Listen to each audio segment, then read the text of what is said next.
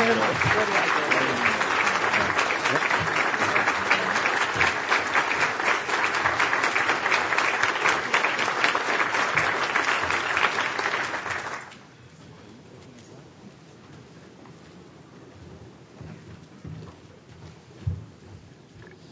afternoon. Welcome to everyone. What a great thrill to see so many people out here today from near and far. I'm Steve Radelet. I'm the chief economist here at USAID. I'm standing in for Susan Reichley, who's our assistant administrator for the Policy Bureau. She's on a plane, I think, arriving any minute, so she wasn't able to be with us today. On Susan's behalf, I want to welcome you to this PPL Development Forum. This is the second development forum that we've had this year. And the Development Forum is an opportunity for all of us to stop our hectic work schedules and to come together and to meet with some of the world's leading development thinkers and practitioners and to debate and discuss some of the major challenges facing us all today. And today we are delighted and have the immense privilege of welcoming to this forum one of the most courageous people that I know, and one of the great development leaders and thinkers in the world today.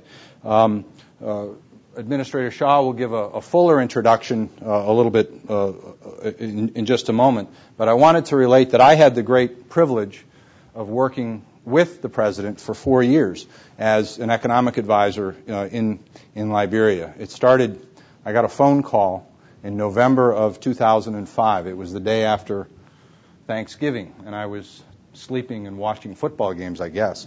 And the phone rang, and it was a mutual friend, Steve Cashin. And I didn't know that my life was about to change. And Steve said that I was about to get a call from President-elect at that time, Sirleaf, to ask if I might be willing to help with some of the reconstruction activities and to think about foreign debt and managing donors out in Liberia. So I was delighted to take the call.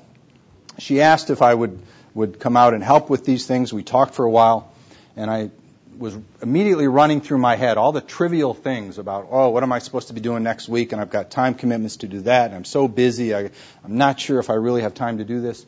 But finally, I was smart enough to say, I'd be delighted to do that. Perhaps I can come out in 6 or 7 weeks after the first of the year. There was a long silence. She said, well, I was kind of expecting you might be able to come next week. Which I did. And that started it. And I actually counted a little while ago through my passport for security clearance here. I took 26 trips to Liberia over 4 years. Some was a week, some 6 weeks long. It was the most remarkable, the most rewarding experience that I have ever had professionally and personally. And I had the privilege of working on donor coordination mechanisms, working on the very difficult challenge of Liberia's foreign debt and some other issues. I want to just talk about one in particular, actually, that I did not work on specifically, but I think really does illustrate some of the progress that Liberia has made. I had the privilege of seeing every time I came more economic activity, better health facilities, better education facilities, the doubling of kids' school enrollments, the turning on of power and water for the first time, and many other improvements. But I want to talk just for a minute about one specific small example, or what might seem small, but that illustrates both the substantive progress and the commitment to process reform, institutional building, and capacity building. It's in the health sector. One of the goals in the health sector was to increase the coverage of the basic package of health services, just a basic package of services that people could access through clinics or hospitals. And at the end of the Civil War, very few hospitals offered this basic package. But just to get right to the point on the substance, 2 years ago in 2009, 36% of Liberian health facilities were equipped to provide this basic package of health services, 36%. Today, in 2011, 2 years later, that percentage is now up to 82%. In 2 years, it's increased from 36% of the health facilities to 82% of the health facilities. That means more people are getting those health services, more people are getting the treatment and the care that they need, and it means that they're saving lives. And we at USAID are deeply involved in supporting that process. And it illustrates the progress that can be made, but it's also supported by a unique institutional arrangement through a donor pooled fund that I think has great relevance to us as we think about USAID Forward and our commitment to building systems and working in new creative ways. It's a pooled fund for the health sector, like many other pool funds, where donors could put their funding together. But unlike other pool funds, where donors want to manage this outside of the government and dole out the money to the government when they so choose, in Liberia, on the insistence of President Sirleaf and her health minister, Dr. Gwenengali, it was put in the Ministry of Health, absolutely geographically in the headquarters of the Ministry of Health, in the office of the minister. And they hired an American guy, actually, to run and administer the program with a separate financial account so that there was fiduciary oversight, but that the decisions on how that money was allocated was done in conjunction with the Minister of Health. He made the decisions in discussion with senior staff, so that those decisions in terms of partnership and country ownership were absolutely embedded, and it was a way to use that financial system to build capacity. And I make that point, it's a small thing, or it seems like a small thing, but I think it shows both the commitment to achieving development results and to building institutions and processes over time that can last. And it's the best of what we talk about in aid principles: multilateralism, building systems, and focus on results. And they were all coming together. So this is a place where big things are happening in terms of economic growth and debt relief and achievements in health, but also institutions and capacity is being built over time. So I just wanted to give you that as one example. As I said, it was a great privilege for the two of us to work together, and she did me the great honor of writing the introduction to a book on Africa that I came out with a year ago. So I'm delighted that she is with us here today. But I wanted to now turn the floor over to Administrator Shah, who I know is also delighted to be here and to have President Sirleaf with us today. So let me turn it over to Administrator Shah. Thank you, Steve. We are all so eager to hear from President Sirleaf, so that I will just get right into introducing her. One of the great things about getting to work in this field of development, getting to be a voice for vulnerable people around the world, getting to be a partner with incredibly inspiring people around the world, is that you are touched and inspired by brilliant examples of courage and success and persistence every day. But it's not every day that you get to have one of those stunning examples come and speak with you and visit with us in this manner. And so, President Sirleaf, we are so excited that you are here. For those of you that don't know President Sirleaf's background, she has a global education, has been in the public sector, multilateral institutions, the private sector, in every situation, has been a remarkable leader. Her 2009 autobiography is a story of courage that will inspire you. She's taken tremendous physical and personal risks to fight for her people and to ultimately become the first female elected head of state on the continent of Africa. And she is leading one of the most dramatic success stories in global development anywhere in the world. You just heard some of that success from Steve, and hopefully, President Sirleaf, you'll tell us the magic formula so we can be better partners with you and with your counterparts around the continent and around the world. I'd like to take this moment to also recognize Pam White, who was the brilliant mission director of an outstanding mission, and her entire team. That team is now led by Patricia Radar, and either way, we are moving forward with a package of assistance and cooperation, creativity, and innovation in Liberia that I hope is a model for the types of engagements we can have all around the world. So special thanks today to the Africa Bureau and to that team for the excellence that you've brought to this relationship. And without further ado, I introduce one of the most inspiring people in global development, President Ellen Johnson Sirleaf.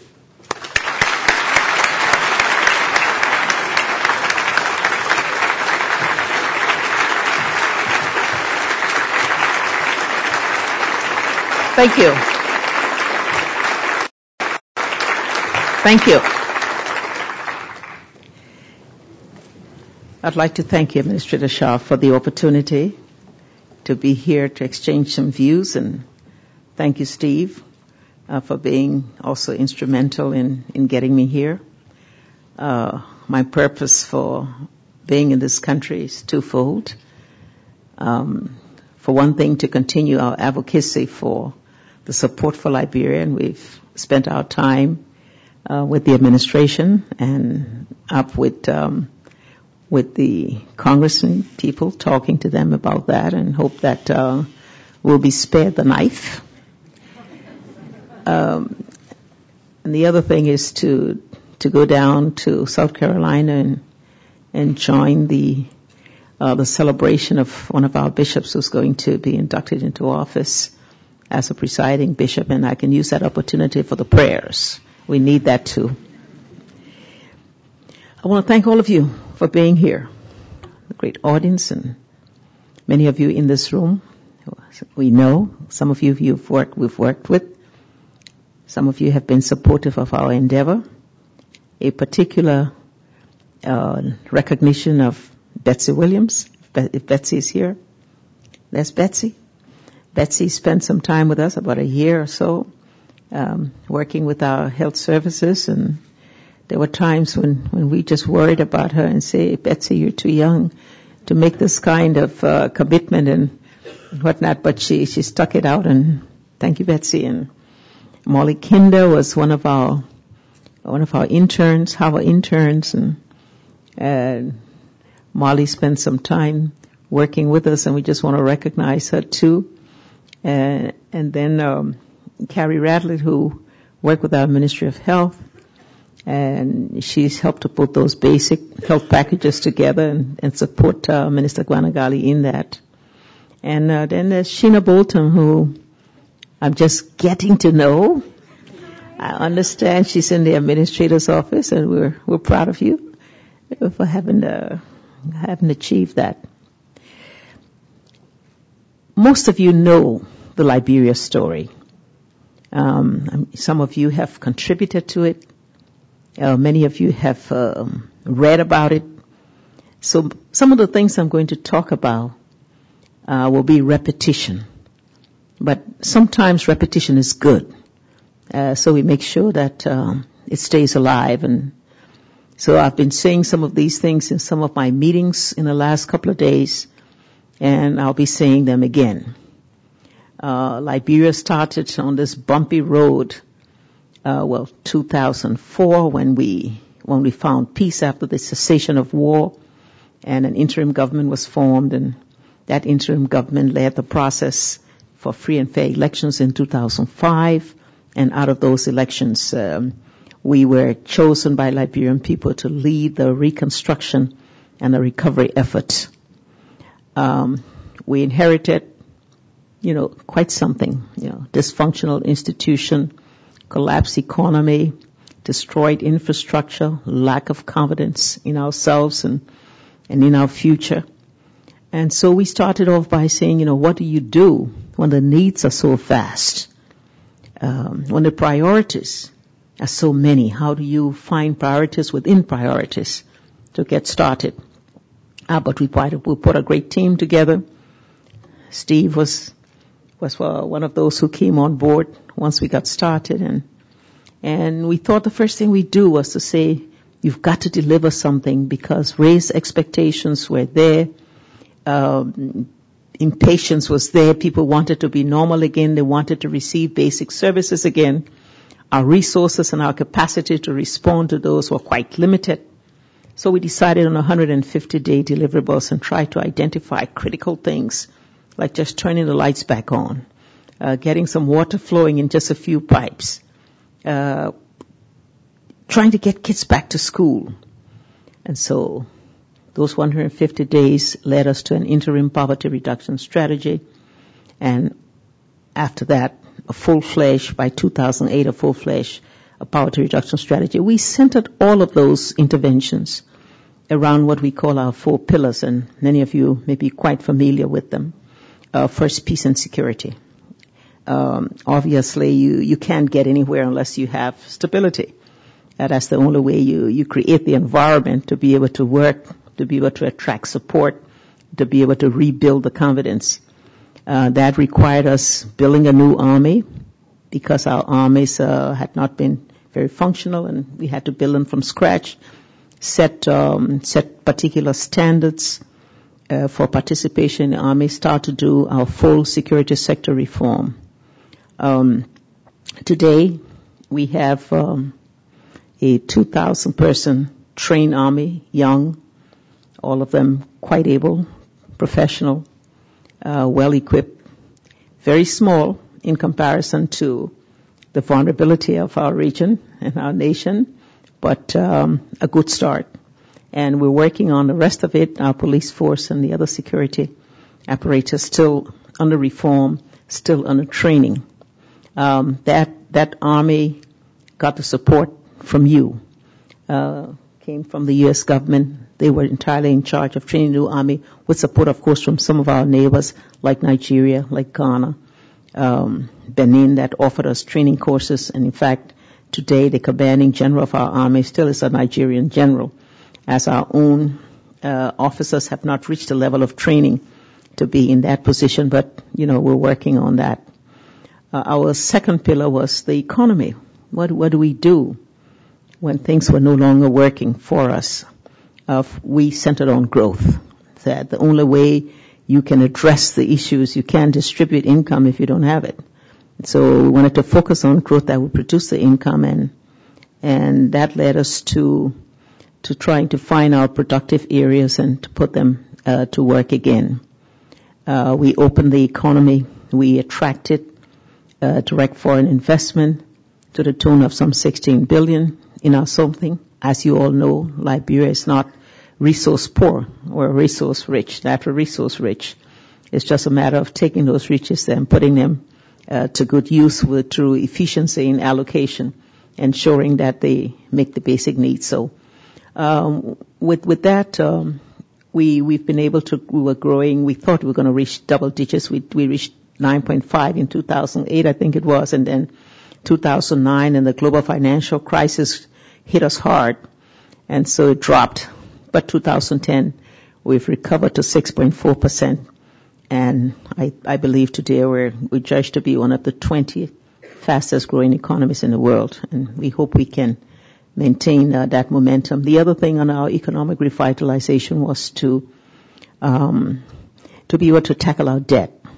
Some 4.9 billion external debt not serviced for over 2 decades. And we work on the HIPIC program with the support of the IMF and the World Bank. And on that program, in a period of 3 years, that debt is virtually gone. That enabled us then to have a little more fiscal space. Of course, our fiscal systems had to be put in order. And so we had a cash budget we could not spend, and we spent only that which we were able to raise. By expanding our budget, it was $80 million when we started. It's about $370 million today, this fiscal year. And so with that, we were able to begin to respond to some of the basic needs. Putting our public financial management, new procurement laws, all of those things that enable us to be able to use and allocate our resources effectively. Our third was infrastructure and basic services, rebuilding the roads, the schools, the clinics, the water, the lights, all of those things that had really become non-functional. And we've come a long way also in that. Today, we can go in most places in the country with roads. Roads for us is a really high-cost item because of our weather conditions, and so building roads is not easy for us. And unless you can really get paved roads that are to the standards where they're not affected by heavy rains, we find ourselves every year having to rebuild those roads because they don't stand up. But we've done that, and we focus on education. And education was a big issue for us, the quality of education. Most of the skilled teachers had left the country.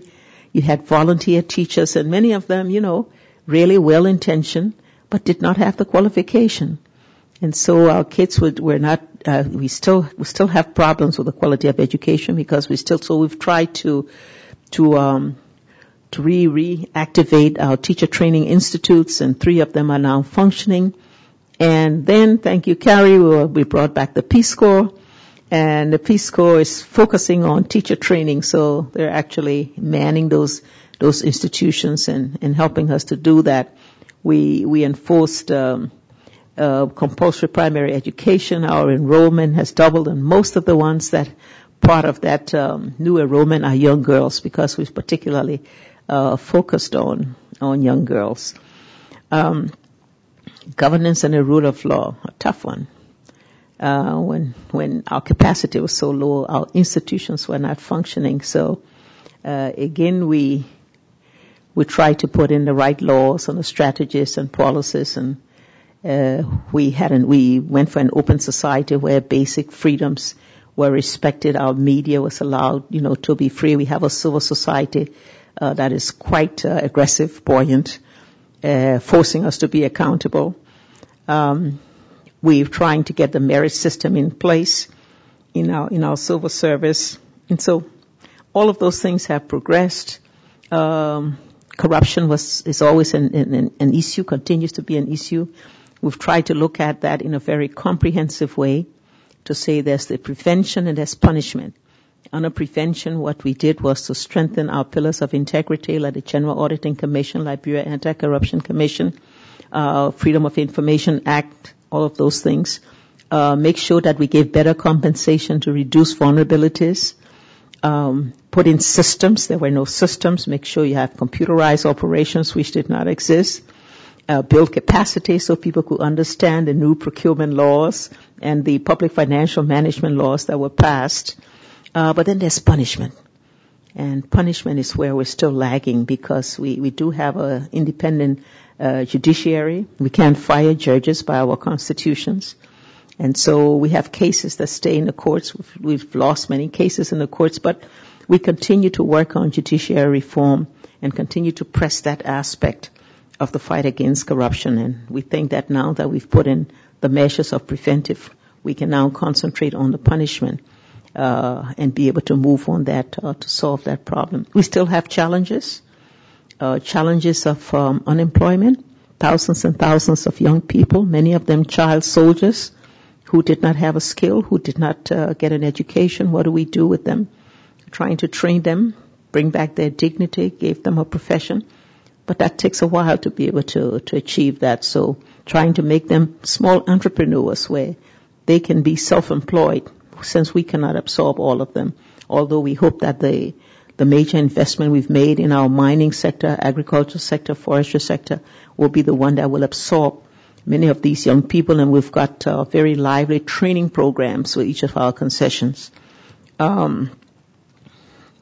We still have infrastructure problem.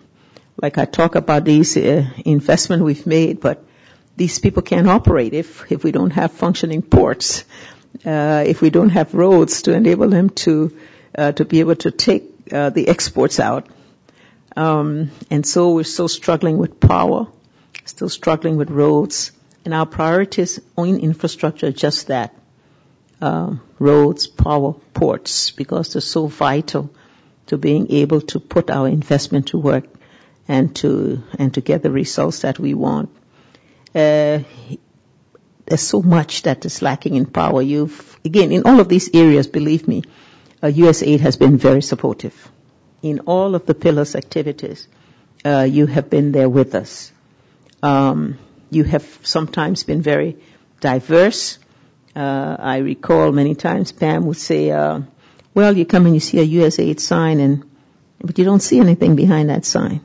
But that's because, some of the things you were doing are really the things that affect people at the bottom. Training people, helping young farmers to be able to take their produce to market.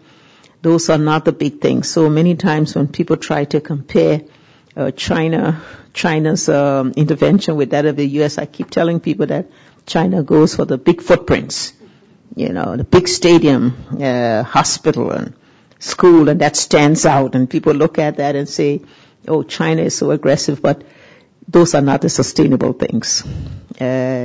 So what we're building are the building blocks that really lead to sustainability in growth and development, and that's where USAID and all of that you've done.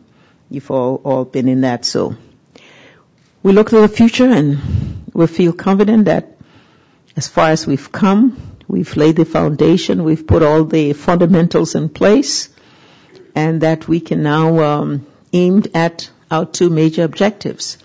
As we move from poverty reduction strategy to our long-term perspective agenda, we say that 10 years, we do not want foreign assistance. If we put all of our resources to work,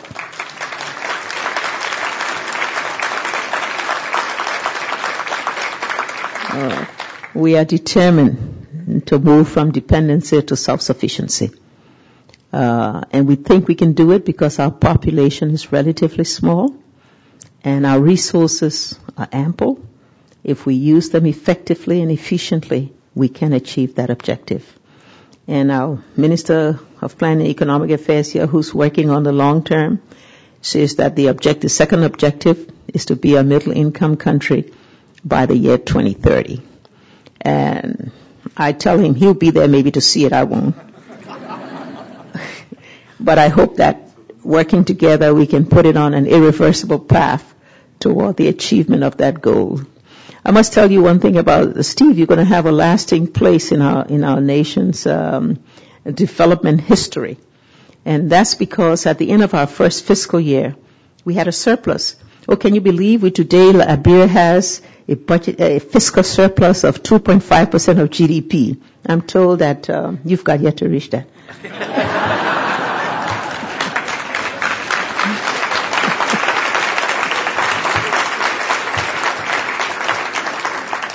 The challenge, of course, is to make it last. But at the end of our first fiscal year, we did have just about $1 million in surplus. And normally we'll take that and carry it forward to the next year or use it on something. And Steve's suggestion was, he said, why don't you give it back to the people? I said, what do you mean? He said, give it to the counties. Call it a special development fund for the counties. And so we started County Development Fund. And I must tell you that is the most appreciated intervention because that money is put in the budget in their own names. The procedures for establishing priorities are done by them, and they manage it. We ran into some bumpy roads on that because the capacity to manage it properly became an issue. But by and large, it's something that started a very good principle, and that has involved a lot of our grassroots people being involved in the budgetary process, being involved in selecting the things they want that help them most. And so, Steve, your suggestion is something that we owe that to you, and I want to thank you. I want to thank all of you who've worked with us over the years, many of you directly in country or in support systems here and other places. And just say to you that because of all of you, because of the support from the U.S. government, it's been as a number one partner standing by us in all those difficult times that have enabled us to achieve the progress that we have.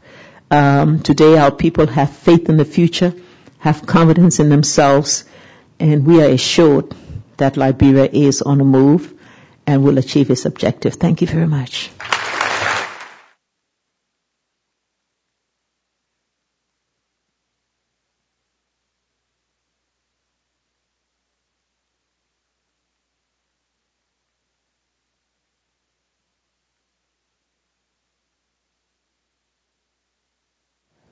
Well, thank you. I think, are these microphones on? Can you all hear us? Good. We have the opportunity for the President to take some questions from everyone, so please think of your questions. While you're thinking, I'm going to take the liberty to ask the first one.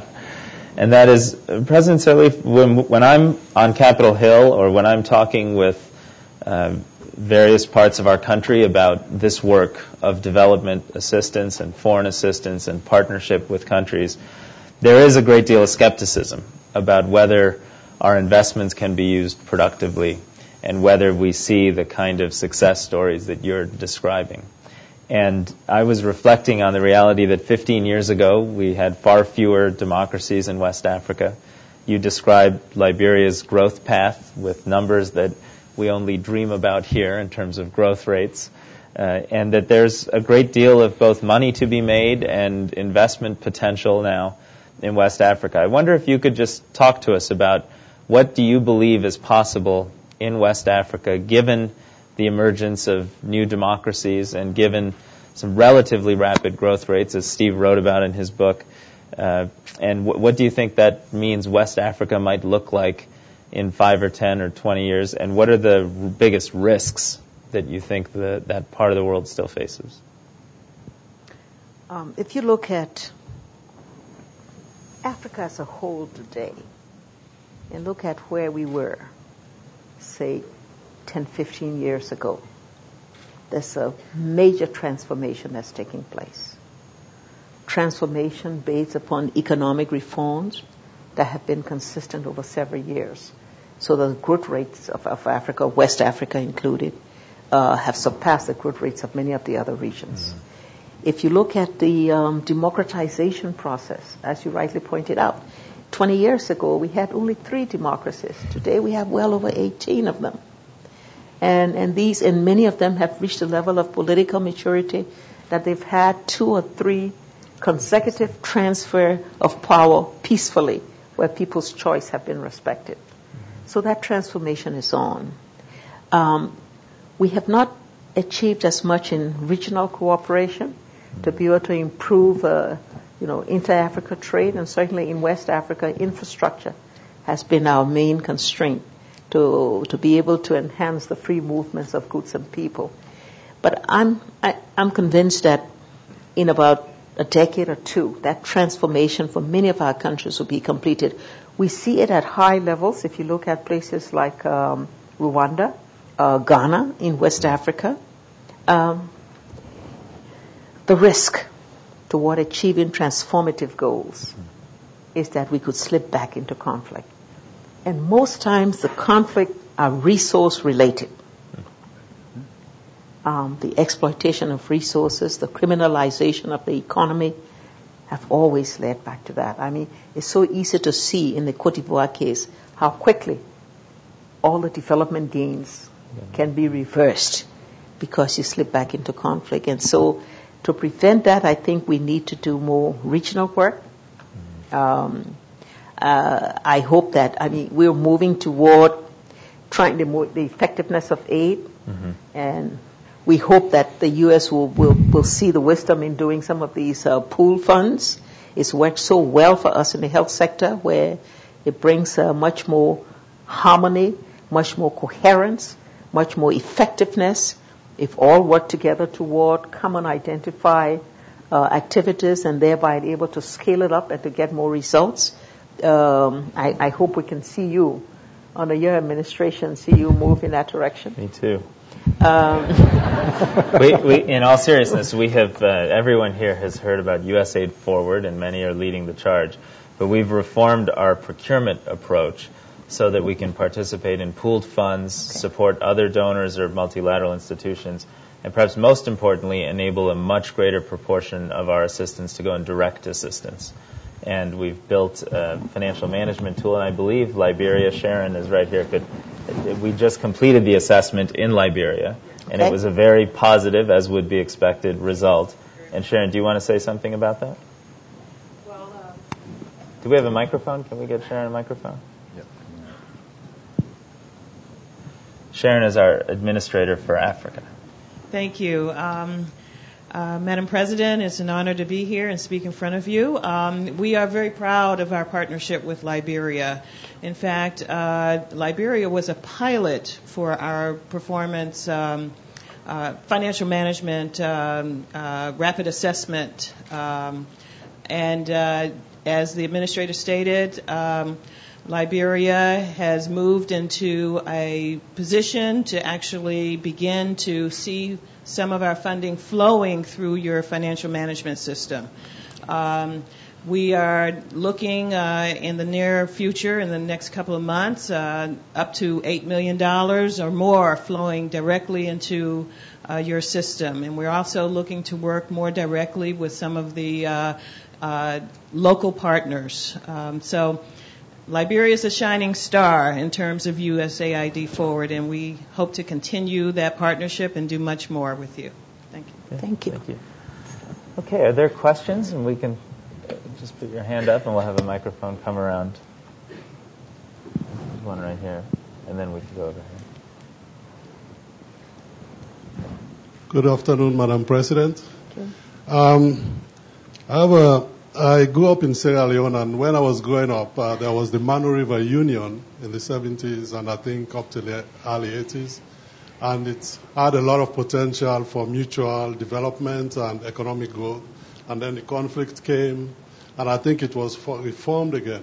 So I was just curious, given the question the administrator had asked in terms, and your response in terms of regional cooperation, I was wondering, what role do you see the current Manu River Union playing in the post-reconstruction of Liberia and Sierra Leone? The Manu River Union has been reactivated. As you know, originally it comprised 3 countries, Liberia, Sierra Leone, and Guinea. Cote d'Ivoire has joined the union, so that completes the cycle of the 4 neighboring countries. Our resources in all of these countries are vast. Natural resources are there. Again, it's a question of how do we improve regional cooperation, connectivity, how do we have systems of power and roads and whatnot that can be interconnected. How do we identify countries with comparative advantages and take those to work so that we can have a larger market size, we can have economies of scale in some of those activities, we can move toward industrialization and away from the export of primary commodities. Those are the things we're now working on. I'm the current chair of the Manu River Union, and now that we have peace, because there was always a problem, a regional war, and then you had problems in Guinea and then problems in Cote d'Ivoire, but now that we seem to have relative peace, which we're trying to maintain, that gives us the opportunity to do much more working with each other. And some things have started in the power sector. We have the West Africa Power Pool, in which those with surplus and deficits in power will share with the others. We have our road transport. So it's taken a while. We've been very nationalistic. But I think we see the wisdom in working more regionally and the benefits that it can bring to all of us. And, Madam President, I would just add, one of the things we believe a bilateral aid institution can do, sometimes that multilateral development banks struggle with, is to program regionally. And we will be investing in using our regional missions more actively going forward to support these types of things. In Africa, the regional missions have been very dynamic and have supported CADEP and the AU and many other great processes. But we are eager to hear your thoughts on how we can continue to expand that. I think we have a question over here. Thank you, Madam President. My name is Shari Barenbach, and I head up USAID's microenterprise development programs. And I had the great pleasure in the early 1980s to work in Nimba County with a Partnership for Productivity Liberia, which at that time was working very hard to bring entrepreneurship and economic development to different parts of the country. My question for you today really has to do with that whole issue of entrepreneurship and unleashing private sector development in Liberia. Clearly, we work together as supporting the government's efforts, but I'm wondering from your viewpoint, how do you think USAID can best support the Liberian government to encourage entrepreneurship and private sector efforts in order to stimulate the growth and objectives that you're trying to achieve? We need more business development service. How do we help potential entrepreneurs to be able to understand markets, to access markets, to know technological changes that they can benefit? Sound management. Access to capital is important, and that's been one of the constraints. But to us, that's not the major constraint. The major constraint is to be able to, first of all, to plan a business properly, to prepare it, to make it feasible and bankable, and then after that, to manage it. And so training in entrepreneurship is the way. It's going to be very important for us because Our traditional approach to development has been through large concession activities, most of them extractive, operating in an enclave fashion. Today, we want to make sure, first of all, that all of those companies have social responsibility and they have to do things in their communities. But the next one is the linkage. How can we develop this small and medium-sized enterprises to do some of the outreach so that you don't have the major concessions operating in a controlled environment as an enclave and thereby running the risk that when their operations cease, there's no sustainability. And that's where the entrepreneurship will come in, because we've got to develop that core that will be able to provide these services and thereby enhance their own capacity and capability and make them a more vibrant participant in the economy. Can I ask a follow-up on that, a broader question about donors? If you could change one thing about how donors operate, what would it be? Including us. Yeah. You've heard this before, but I have to say that as a short answer. Reduce the time from commitment to cash.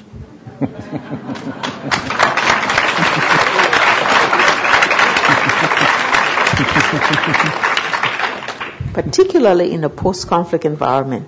You know, if it takes 2 years to get a disbursement. Absolutely.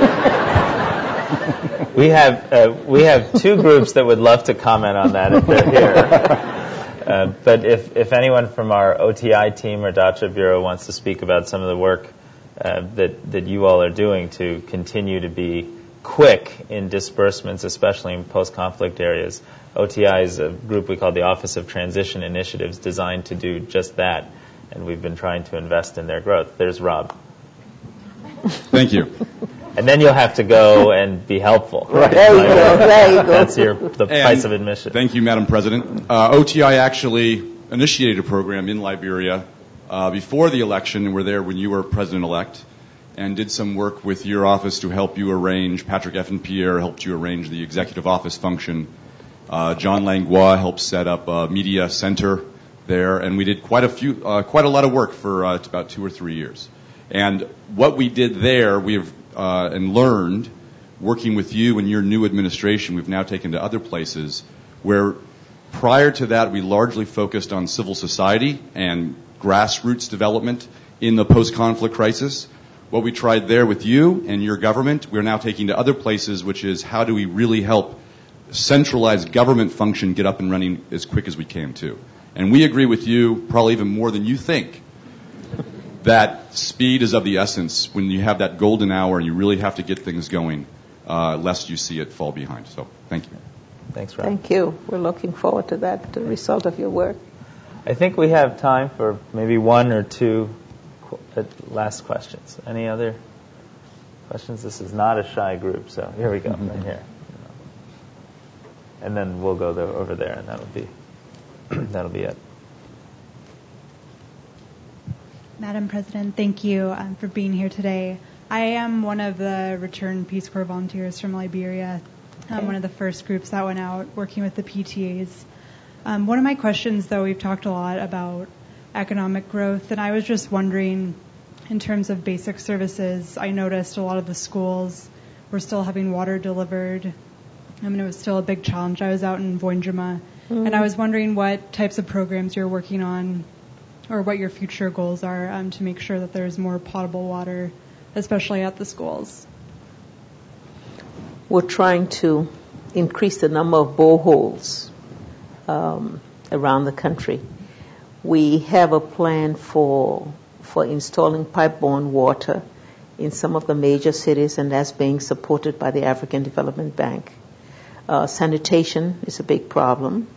Again, we have to change the way people build their homes, and so that they have facilities within the homes by being able to establish, housing standards. By the same time, having public facilities, we're doing more of those in the community. We're trying to get our local government officials to use their development funds for things like that, instead of, as they prefer, building guest houses and things. So it's taken a while, but it's taken a while. But we're beginning to do it. It is a real need. There's no question about it, and we need to do more. And one of the things I didn't mention after thanking you, but we've got a lot of private initiative that has helped Liberia. We've established so many things. The Liberian Education Trust. Under that program, private entities and private individuals here in this country particularly have put up money for what we call the 5,500, 5,000. It aimed to build 50 or renovate 50 schools, to train 500 teachers, and to have 5,000 scholarship for young girls. That has now completed its first phase and is going into the second phase, promoting literacy among our market women and trying to establish libraries. So we have the Sirleaf Market Women Fund that have built markets or renovated and improved markets all over the country. That's coming from private contribution. We have an innovative philanthropy secretariat in which we've established a unit that have tried to coordinate our philanthropic interventions so that they all be harmonized. And they have annual meetings in which all the foundations come together and they determine where they're going to all work together collectively to be able to scale up some activities. That has worked well to the point where we now think it represents a model that can be replicated in other places. The support for us through the Scott program of the GCD, where we have the Open Society Institute on the Soros Foundation has put up money to enable us to be able to bring people to, and to be able to give them more incentive to attract the really expert skills that we need. The President's Young Professional Program, which Betsy knows, that takes young people and pair them with the Scott Fellows. So all of these have been just new things that we've done to be able to meet the vast needs and to be able to mobilize the kind of support that could not come from our own resources or from traditional sources. That's good. Well, we've tried to actually restructure some of our tools that we use to work with so we can engage more easily in public and private partnerships. And it's wonderful to hear about some of those innovations. I think we have time for one last question over here. If you'll please introduce yourself. Thank you. My name is Minty Abraham, and actually was born and raised in Liberia, but left after the Civil War. It's a pleasure to have you here, Madam President. I recently had the opportunity to visit Liberia after 20 years of being away, and it's remarkable in terms of how much has been accomplished over the last 20 years. But one issue I saw and wanted to get your opinion on was what has been done to help the young women of Liberia. I saw so many young women with so much potential in Liberia, but I was a bit concerned in terms of the activities they're engaging in to survive in a post-conflict environment. So what is the government of Liberia doing in consultation with other donors to address the needs of young women in Liberia? One correction. So much has been done in the last 5 years. That's A lot was done in the previous 15, but it was... For one thing, education. As you know, traditionally, it's the girl child that gets left behind when there are not enough resources in the family. So just putting emphasis on girls' education. Of course, we found that retention is a big problem. To enable them to go the next stage, to enter tertiary, and to become a professional. Because, again, poverty sometimes contribute to prostitution, to leaving school, to getting married early. All of those things are the things that we're trying to address. But as I say, most of the enrollment today are under the Millennium Challenge account, where we've become a threshold country. One of the areas has to do with retention, school retention, particularly girls. So the key is education. With that, we think, of course, we have very, very strong women groups that are trying to address something like gender-based violence and all of those things. We should also help the women. And, I'm a strong advocate. I like to think I'm a good example so that they will aspire. Today, many of the young people, the young girls now aspire to be president,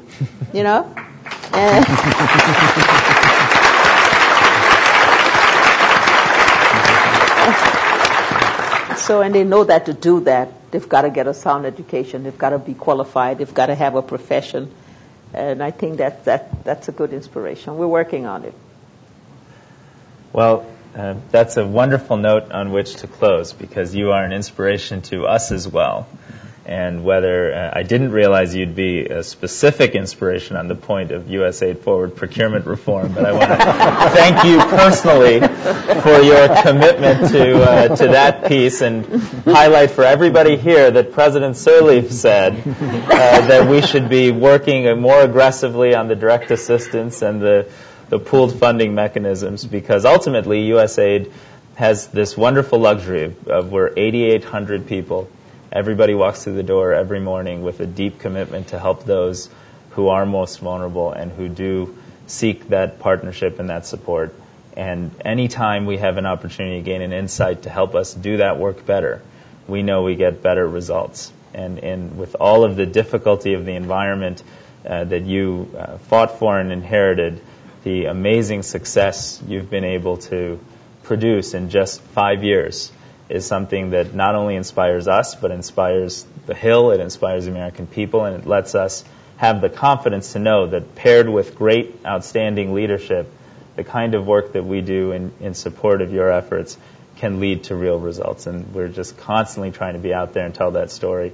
I had a chance to be with President Sirleaf in London last week, and she kicked off an important meeting for the Global Alliance for Vaccines and Immunization. And that was another example of when our team came together and made a significant and bold commitment that will help save 4 million children's lives. And so we're just excited to be a partner of yours, and we take this as inspiration in the broad sense and in the very specific. And we will return from here to our work even more energized to create a better USAID and to help create a better world. Thank you.